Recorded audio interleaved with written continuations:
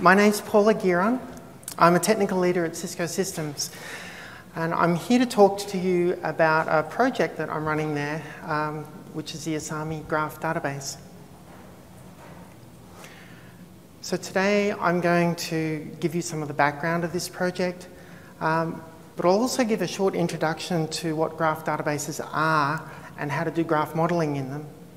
I'll get into what's needed in graph databases for storage and querying, and I'll explain how Asami goes about doing that.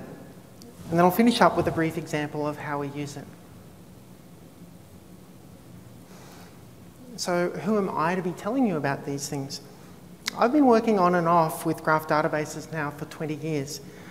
I was in a small team who designed and implemented one of the first commercial graph databases.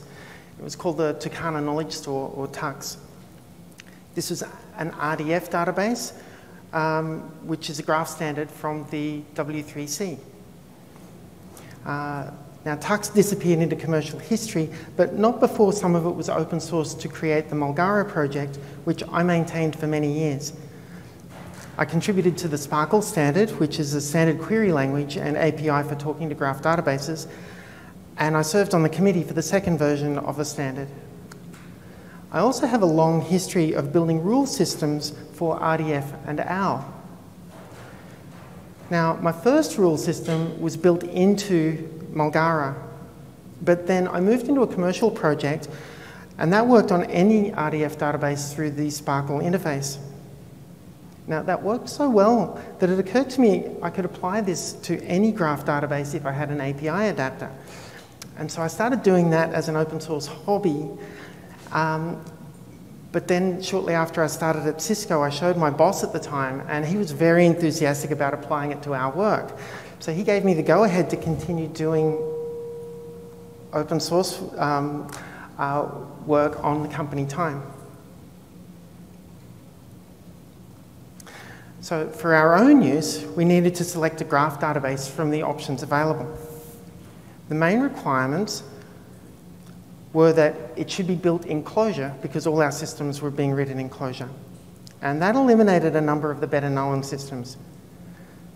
It also had to be open source, and that eliminated Datomic. And this leaves us here with DataScript, but at the time we hadn't heard about that. So my manager said to me, just build your own, you can do that, right? And I was a bit nervous about saying yes because I knew from experience just how big a project like that could be. The man who owned the company when we wrote Tucana and Mulgara admitted that he would never have sunk so much money into it if he'd had any idea just how big building a graph database would become. But in this case, I knew I didn't need much. I could do all of the storage in memory, which meant that I didn't need a lot of the complexity for storing on disk. Or in the cloud. And the rule system itself would only need a handful of features. It needed pattern matching, it needed join and filter operations, and then it needed to be able to project the results out. But then after I got it all out, I was asked to port it to ClojureScript so that we could run it in the browser because we started shifting systems out of the back end and into the front end, so it was running in both ends now. And then I was asked to add aggregates like counting or max. And then I found that many of my colleagues weren't using it because they weren't familiar with the Graph API, and this was very unfamiliar for them. So I wrapped it in a more familiar API, the Datomic style API. And that led not only to them using it more, but the open source community started picking up on it then as well. Now this continued until I realized that I'd actually re-implemented most of what Mulgara had. And that was a bit of a surprise because I thought a full database would be too much for a single person. Mulgara written in Java is about 100,000 lines, but Asami, offering most of the same features written in Clojure, is about 7,000 lines. So what is a graph database? Now, many people aren't familiar with them, so with apologies to people who do know what graph databases are, I'm going to give a short introduction here. Now, a lot of people hear the word graph and they think of charts that they can build in Excel. Graph databases have nothing to do with this. Instead, they're based on graph theory from math. Now, this describes a series of points called nodes, which can be represented as dots in a picture. The location of the dots doesn't matter at all. And these nodes are then connected by a series of lines called edges. Now, in contrast to general graph theory, graph databases will usually provide a direction for these edges. Nodes are then usually labelled, as are the edges. This creates different kinds of edges, which again is not a usual part of graph theory. Now, nodes won't share a label, but edges usually will. So here we have edges. Some of them are called similar, so we have several things that are similar to other things. We have things which are related to other things. So each individual edge definition is described with its starting node, the edge label, and the terminating node. And those definitions form statements, and that provides an alternative representation for a graph. This is the same information that was being shown in the image a moment ago. And as I said, the layout of the image doesn't matter to the math. Now, with a structure like this, we can model entities as the nodes in the graph. So these entities here represent people and roles in an organisation. And we can show relationships here. So this is a simple org chart of reporting relationships. Each node in this sort of system will usually represent an entity that can have various attributes and values. In this case, first and last names and a title. Now, these look like the sorts of objects that we see in JSON data or in Eden, which is the Clojure equivalent to JSON. Databases like Neo4j distinguish between attributes like this and edges which join the entities. But most graph databases treat those values as nodes, and the attributes just become more edges. Now, what's the point in all of this? Well, it's flexible. Unlike relational tables, entities can have any new attributes connected to them, or new relationships with other entities. It also allows easy traversal from node to node. Now we can represent all of this graph with a series of equivalent statements. Now, for a database to be useful, we have to be able to get data back out of it. So let's look at a couple of queries. For instance, I can ask what the roles in my organisation are. Here's a query for that. It has a pattern in the where clause, which is looking for something that has a title, and it calls that role. It then projects that role out with the find clause. It does this by finding all the statements that match that pattern in the where clause, and then projects it out. The final result is that set of CEO, CTO, etc. Let's try another query. What's the name of the engineer's manager? So this query looks for an entity which it attaches to the variable P with the title engineer. Now that entity reports to another entity attached to the variable M, and the M entity will have a first name of name. Now that's the value we want. Finding the title matches a single statement with an entity represented by the keyword here, capital E. We can then find all the reports to relationships.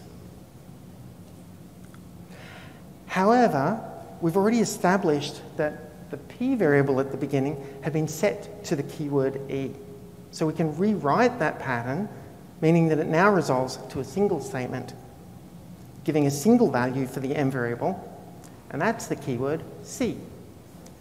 Now at each point here, we could have an entire set being bound to each variable, but that becomes a graph that's too large to represent on the screen.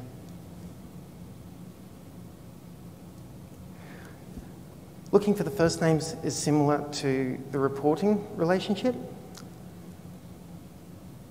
But again, we've already figured out that the M variable should be set to C, so we can reduce it down to, again, a single statement. And that gives us just one name, which is Carly. Carly is the engineer's manager. Now, how do we go about doing this? The database contains all of those statements on the left there, which you may notice is ordered first by the first column, then by the second column, and then by the third column. Now, what do we require from a table like that to answer our queries? Well, we may be able to find, we need to be able to find all the statements that match each of those patterns that we were looking at a moment ago in the query. So here are those patterns as an example. If we look at the first one, we need to find all the statements that match the title of engineer. Now we can do that by iterating through the entire table, but that's not going to scale at all. So instead, we can rewrite the statements in a different order.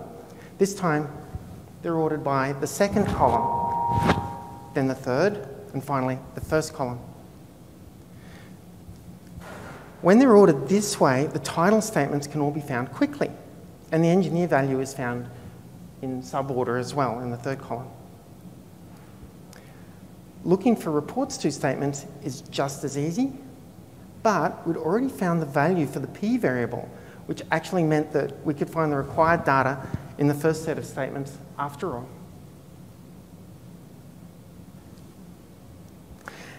The same thing happens with first names, and we can find, but because the M value can be replaced with C, again, we can find it in that first table. By doing these substitutions, we're automatically getting a join between each of those patterns. Another alternative would be to retrieve the entire sets and do a merge join, and occasionally that's going to make sense. Generally in Asami, though, we do these substitutions where we do pattern rewriting. In each case here, the rewrite is for a single value, but you may be rewriting, say, A first name, and B first name, and C first name, and you iterate through those rewrites with the lookups. The lookups are very fast.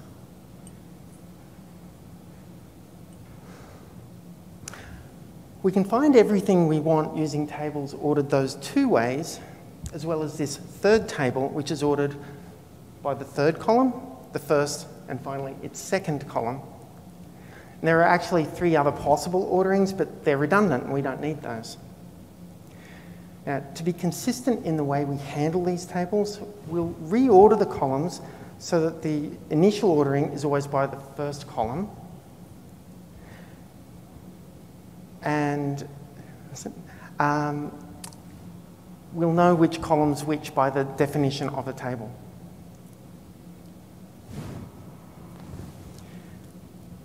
Now, the first column is now full of a lot of repetitious data in all 3 of those tables. We can remove that, and in the first few instances where, in the few instances where we've got repetition in the second column, we can go and remove those as well.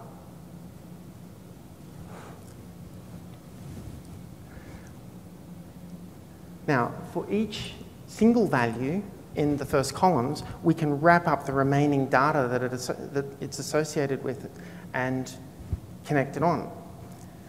And we may notice in the far left table that those wrapped up values look like the entity value pairs of our original data.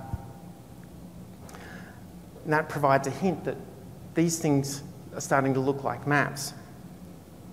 We can also wrap the data in the third column and attach it to the second column. Now, this particular data set doesn't show the benefit that you typically get from it, But if you look in the middle table here, reports to C, C has a pair of values of D and E. A lot more typical data sets will have a greater effect there.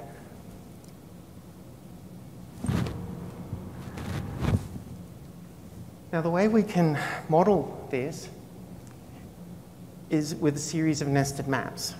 We can map an element to a map of an element to a set of elements, representing that final column. Now, more recent versions of Asami, we've changed that final set. We've turned that into a map as well. It maps that element to a set of attributes, which indicates both when a statement was created, and it provides a unique ID for a particular statement. This is all built using Clojure's immutable data structures when we're in memory. And we also take advantage of these structures not requiring particular data types for the elements, which is how we're able to reorder those maps. Using algebraic data types, doing exactly this in Scala, got very difficult very quickly to do it all correctly, and I resorted to using any in the past. Clojure isn't looking for that kind of data information, and so this was quite trivial.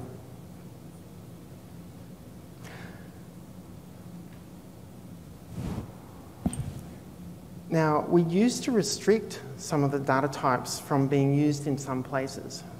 Generally, things like strings and numbers should only appear as values. However, it turned out that by lifting that restriction, we got some interesting use cases. We're able to describe how numbers relate to each other, for instance. We can use strings as attributes, which doesn't make a lot of sense until you consider that JSON uses strings as attributes. But this is all in memory so far. How do we do this durably? In the cloud, on disk, that sort of thing. So to store them durably, we convert every element into a number. The tables then become rectangular arrays of numbers, and these are very easy to store. Initially 3, but now 4 columns wide. Now, the arrays are limited to only 512 elements, and multiple arrays are then ordered by a tree structure that references them.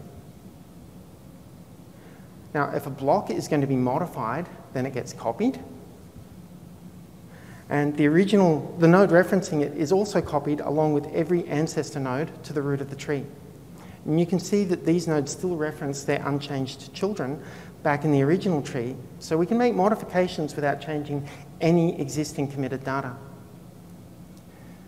Subsequent changes also do a copy on write, with new tree nodes only copying ancestors that aren't already in the current transaction tree. Overflowing a block near the bottom there causes it to split, and that's how new nodes get added to the tree. And by the end of the transaction, all of the original data is completely untouched. Large transactions may have a lot of new structure, but small transactions don't actually modify very much at all.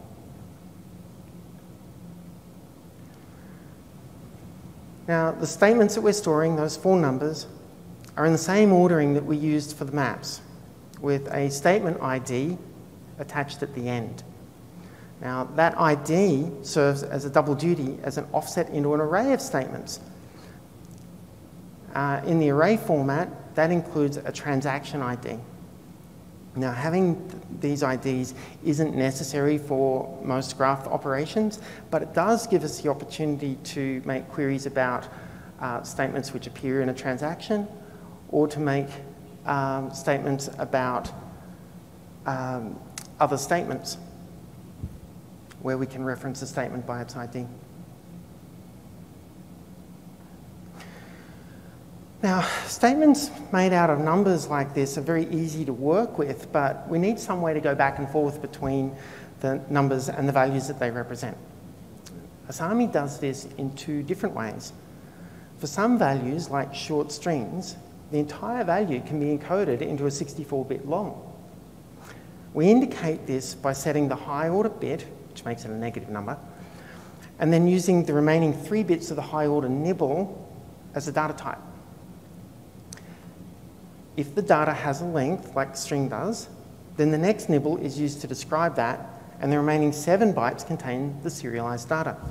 For instance, this number on the right here represents the string hello.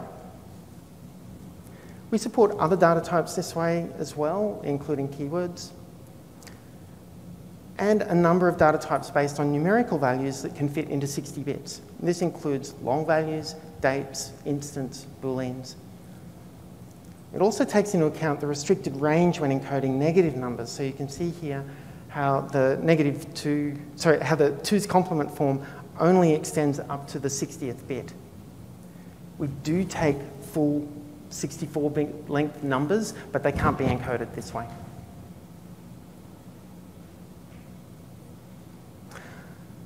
Of course, a lot of data can't fit into 8 bytes like this. So this data gets serialized into buffers.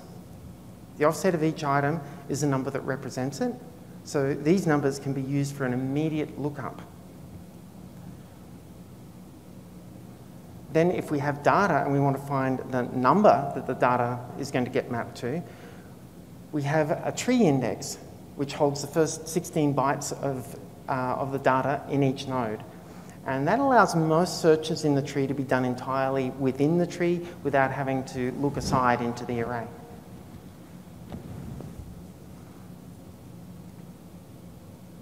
A principle I've tried to stick to throughout all of this has been to layer the implementation, with each layer being described by Clojure protocols, which are similar to Java interfaces. The primary protocol is the graph. This is currently implemented 3 ways, with one being the durable block graph, which I was just describing now, and the other 2 in memory. One of the memory graphs supports duplicate edges. The block graph is built on tuple storage for statements and data storage for the number-to-data mapping. And the implementing objects are both based on the tree protocol. And that provides basic operations that are common to tree implementations. At the moment, I have AVL trees, but we're looking into other trees as well, and we can swap between them simply by sticking to the tree protocol. Now, both the trees and the higher level objects are built over blocks, and these are thin wrappers around NIO buffer blocks in the JVM. But the main work happens in the management of blocks, allocating, saving, and retrieving them. At the moment, the one that we use most of the time is memory mapped files, and the blocks are coming out of these files. We use patterns of allocation so that we can go well beyond the standard 2 gigabyte range of memory mapping. But we're also able to use blocks like this for sending to databases, to sending up to the cloud, any way we want to manage blocks. Now, we're still updating this API to also support an async API. So we don't have, we're not able to do a lot of this work in ClojureScript at the moment because we need everything to be async all the way down, which it isn't just yet, but most of this code is still reusable between Clojure and ClojureScript. And in fact, when we start swapping out one of these objects for another, so long as we stick to the protocols, we've been able to swap between various implementations without incident. So creating one of these graphs in code can be done with a create object on a URI. And the URI describes, first of all, that it's Asami, but then the next part of the scheme describes what type of storage you want to have. But we can also simply call connect directly on the URI, and that will do a creation as well as connecting to it in a single step. We can then transact data into that connection. Now, there are a few different formats. We can put individual triples or lots of different things, but the most commonly used way is simply an array of entity objects. The DB ident in these two objects here is useful for referencing those entities later on for reading or updating them. So in this case, there's just two objects. The first one is Elizabeth, age 20, and the second is Jane, age 22. Now, we can do an update by transacting data to that same ident. However, because Asami is based on an open world assumption, unlike many other graph databases, that would create a whole new age. Liz would be age 20 and age 21. If you want to do an update, we have to inform the database that that's what we're doing. And there's a couple of different approaches for doing that. The one that I've used here has a quote at the end of the age keyword. That's an annotation which says that we want to do an update instead. And that can be very useful when you're updating a specific known attribute. But I keep talking about transacting things. What's going on when I transact something? Why, when I showed the structures earlier, were the old trees being left unmodified? Well, whether it's in memory or stored in blocks, the database is all stored with tree indexes. And these trees have roots, which provide access to all of the data underneath them. Now, these roots can be saved along with a timestamp to describe the contents of the database at the end of their transaction. A new transaction will update each tree, creating new roots. And those new roots will get stored along with their timestamp to save the database at the end of that transaction, and so on. This gives us an array of database values which we can search through to find what the data look like at any point in time. So if we go back to the code to see this in action, we can capture the database before doing a transaction. We get the database from the people connection, and that's original. We can then do an update to Liz's age on the people connection, and then we'll get the database after that transaction. If we ask the same query from both the original and the new data, we'll see that each returns its appropriate value. So we're getting both the current and the historical data at the same time. They're both available at once. But we don't have to hold on to snapshots manually like that. Instead, we can use the timestamps to find the appropriate data. Now, if I calculate the time from yesterday, I can use that time with the current database to ask what the database looked like 24 hours ago. Querying both of them like last time gives the same two different answers. Now, there are other ways that we can go through the history as well. We've got transaction IDs, which are stored in order of 1, 2, 3, 4. We can say that we want to see the data since a particular time or as of a particular time. Some of these are also available in Datomic, and I believe it's implemented in a similar way. But it's very fast to find the transaction that you want, and all of the data at that point is easily, readily available.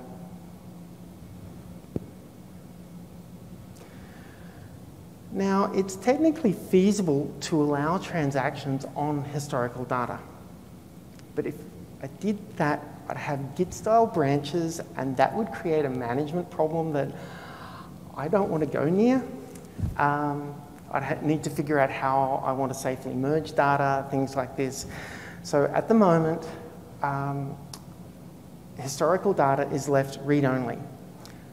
But if you do want to work on it, you could copy the data from there and import it into a new graph. You can create a new graph by connecting to it. In this case, I'm going to put it into memory. And then I can export from there and import it into the new connection. Now, this technique does not preserve the history, but you already had that. However, that could be a bonus if you needed to remove the history for legal reasons. There's various places where legislation requires that data be dropped off. So I can pick an appropriate point of time, import it into a new database, and then delete the previous database.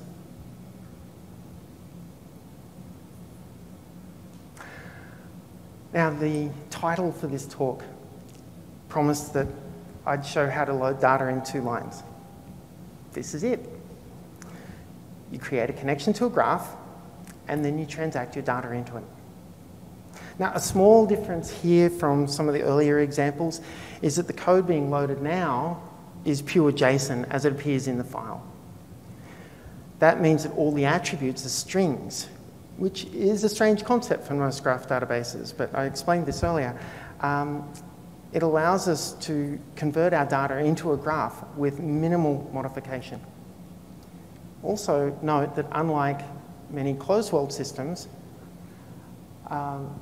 we can just import data that we haven't seen before. We don't need a schema. It just goes straight in. So once data's been loaded like this, you can issue queries against it immediately. Now, in this case, this is a real-world case that someone approached me with. They had a large packet capture file that was full of deeply nested objects that had spaces in some of the keys.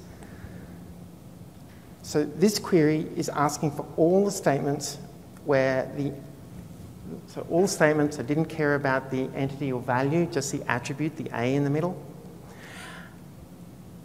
I'm looking where the attribute is a string and it matches a space regular expression. Now, the data that came out of the file looked like this. Obviously, there are lots of different ways to find this kind of thing. You don't need to put it all into a graph database to do it, but it turns out that this sort of thing is easy and flexible. And simply by having JSON inserted into the graph database this way, it became very easy to navigate through data that we hadn't seen before. Okay, so while we'll usually use Asami either in web pages or as a library in a larger project, we've also built it as a command line tool using GraalVM. Now, this lets us load data quickly and executes queries from the REPL or directly on the command line. So let's see if I can navigate this well. Let's have a look at the packet capture file, sorts of things that we were getting back.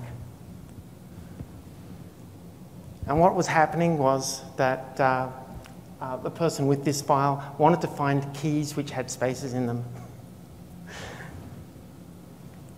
And looking at that, it was causing him all sorts of problems. So to run that, we have the Asami program, and we're going to load data into, I'll put it in memory. Data.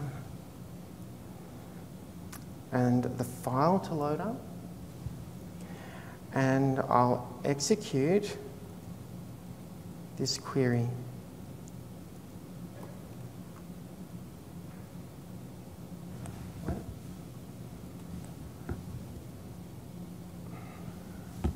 Oops. Patterns, if I don't care about the third element, I can skip it. I want to find where A is a string. And I want to find where my regular expression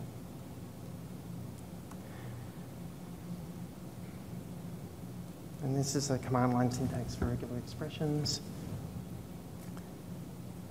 has, when applied to A, should be there, close quote. I hope I've typed this correctly. And so that's loaded up the entire JSON file, indexed it, turned it into triples, and then run the query engine against it to get this sort of data. This ad hoc approach doesn't really scale exceptionally well because the larger the data that you're working with, the deeper the indexes get. The indexing is a slow operation. So this was a cut down version at 500K. The original file was 7 megabytes. So the packets here is at 583K. The original file was 7 meg. I can run this against the original file.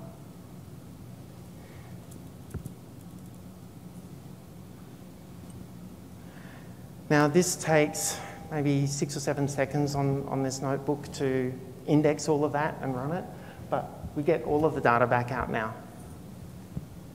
Now, for instance, I can check to see how this was working in the original. Yeah. By using something like JQ to just reformat the file, and I'll grep it, giving it a little bit of context. And let's look for that particular key. And it shows up twice. Each time it's inside queries as a key for DNS lookups. So that data's in there, but to process this sort of thing through JQ, looking for keys which have strings in them, you can do it. It gets very awkward and tricky. Having everything thrown into a graph can make this sort of data very easy to search for. It also gives us the opportunity to search down, find anything which contains keys like this or values like this. What encapsulates that? What does it contain? How does it relate to other things? All of this starts falling out very naturally when you import it into a graph, and it gives a really useful way to explore JSON. Okay. If I return to my slides now. Other stuff. There are lots of features in Asami that I haven't looked at here today. The query planner does a lot of work to ensure that joins are ordered to minimize work, and it keeps getting more complex with every new feature that gets added. Subgraph identification, fast transitive closures go heavily into graph theory, and they would take a talk all on their own. And also the transitive relationships, transitive closures, and optional constraints. These are things which I've borrowed from Sparkle. We also have efficient subquerying and optimized aggregation operations. A lot of these things distinguish Asami from other graph databases, but they all have their pros and cons as well. The project is under active use at Cisco, and it's made its way into the SecureX security products. There's still a lot I'd love to do, and I've made some progress on a few of them already. More recently, some people have even started helping. Of course, I want every part of it to be faster, and new features for users are very important. But the back-end storage still has a lot of scope for expansion. In particular, I want to duplicate a lot of that query engine to have an asynchronous API so that ClojureScript version can talk to a graph that's built with blocks that are stored in local DB or in an external database. I'm also looking at different tree types for the data pool. The AVL trees work really well for the block storage, the tuple storage. Fortunately, that decision to abstract all of the layers, as I have, has made this really quite feasible without needing to modify anything else. And that's everything. Does anybody have any questions? So you're looking to do lots of steps. If you're looking at something like a transitive closure, that does a space versus time operation whereby it doesn't try to step across, it tries to find all of the grandparent relationships, for instance, or the parent relationships, and it joins this data against itself. creating a, every step it doubles the distance that it's found. And so it becomes a log. So if you've got, say, 256 steps, it's performed that in 8 steps to find those. So transitive closures are very fast. There is some memory usage in doing that, but so far we haven't had any issues with with scalability problems of doing anything like that. It can fall back to doing linear work, but then, you know, at one point someone was doing something which was linear and it took 90 seconds in memory. Switching over to using the transitive closures took, was that 80 milliseconds. So Asami hasn't gone into heavy scalability at this point. If I wanted to really scale, I'd probably move to Neptune to do that. The main issue with it is not the querying, it's the indexing. It can take a while to index blocks using the things that we have at the moment. So like on your local hard drive with memory mapped files, if you want to index, say 2 to 3 gigabytes, that can take over a minute. But that's actually reasonable for a lot of local databases. However, once it's in, we're still getting sub-second query responses. So it's really aimed at fast queries, and if your updates are small, making them fast as well. But when you're trying to load large amounts of data, then that's a bulk operation that takes time, and that's our major concern at the moment with scalability. Aside from time, yeah. do you see a reasonable upper bound? Almost all of the operations, with a couple of the graph analytics as an exception, almost all operations are lazy, and so it's only accessing what you've if you issue a large complex query, it will only have retrieved blocks which are relevant to the part that you're looking at the moment. And as you iterate through, then it'll retrieve more. So we haven't had any issues with the laziness at all. You can work through it just fine. Thank you very much, everyone.